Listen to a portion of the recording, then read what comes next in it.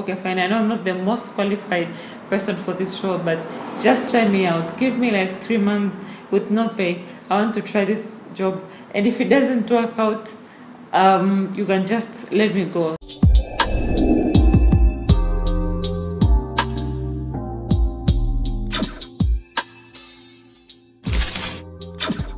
Hi guys, welcome back to my channel. I hope you guys are doing well. I hope you guys are staying safe, staying indoors in this area where there's so much happening.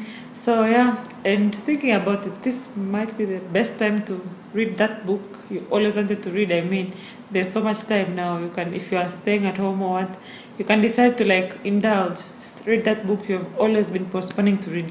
So today our nearest read is The Wind in My Hair by MASIH ALINEJAD. So today my newest read, The Wind in My Hair by MASIH ALINEJAD. I hope that is how you pronounce it. If you know me, if you watch my other reviews, you know that I love reading books written by women. I want to know what they are going through, what they are struggling with, and how they just overcome life's challenges. So this, I read this book about this Iranian woman, an Iranian journalist. Currently, she's living in New York. I think she can't go back to Iran.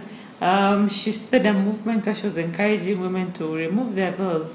And she says, like in Iran, and it is law that women have to wear veils. So she says she's not against the law, but more so she wants people to have the right to choose. If you want to not cover your hair, you have that right. If you don't want to cover that hair, if you don't want, then you can wear the veil. So more so she's for the freedom that women should be given a choice to choose whether they want to cover their hair or not.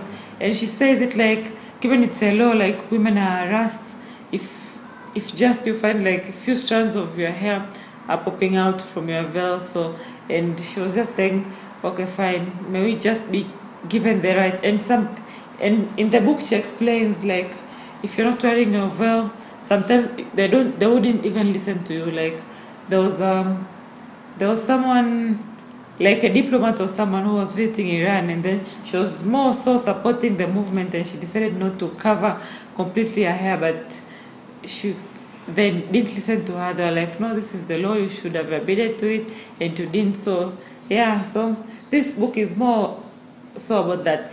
And today I want to share what I learned from the book. So welcome. Lesson number one from the book is about being persistent.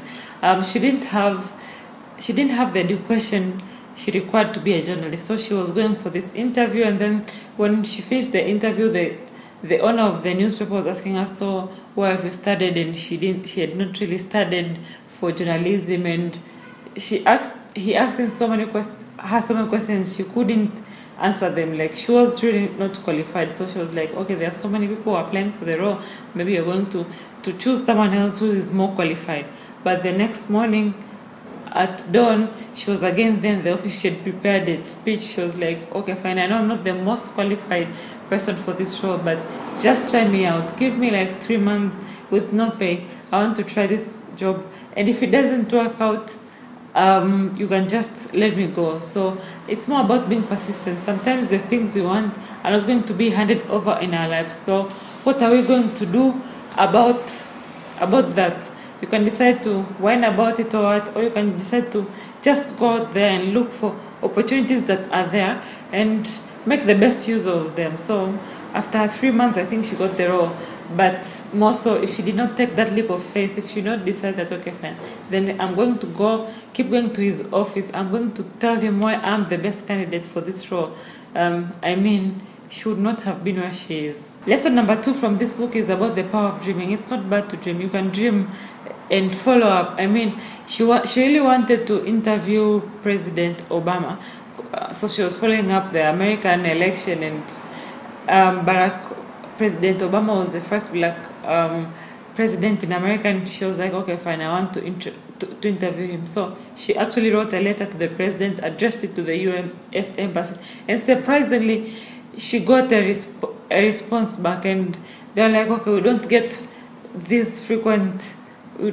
this frequent requests from like Iranian journalists to interview like US president, and if in fact it was actually a crime for her to be near the US embassy and whatnot, but she wanted to interview the president. Then she went and she followed the process, and they gave her a visa. Unfortunately, she was not able to interview President Obama, but then again, she tried and she went to the US, and that is where she met her future husband. So, I mean, the power of dreaming. If you want something, it's not bad. You can dream for it, but be ready to put in the work that it's not enough to just dream. Okay, this is the dream, but put in the work, and most likely you might end up succeeding in your goal. Lesson number 3 from this book is MASIH tells us like one of her favorite pastimes is going to the cemetery. Like she likes going to the cemetery, graveyard, whatever. She likes going to the cemetery and just being there. And she looks at these graves of people who have died, who cannot talk, and she would like to imagine the kind of lives they lead. So she would go to the cemetery and she would sit there and she would be like, okay, maybe this person on this and this and this, maybe this is what he achieved. So she always ended up getting energized to do more. Which brings me to remind me, like, I think, there's someone famous who said, like, you have to die empty. Like, what do you have in you? If there's anything you have in you, don't die with it. Like, die empty. Finish everything that you're meant to finish on this earth. I mean, finish everything, then you die. Even I think Robin Sharma has been saying, he says this on his YouTube videos, like, if you go to a graveyard, that is the place where there is the most resources. I mean, so many people have died there, but so many of them have died not fulfilling their dreams. So it is always good to always remember that you should always want to live your life.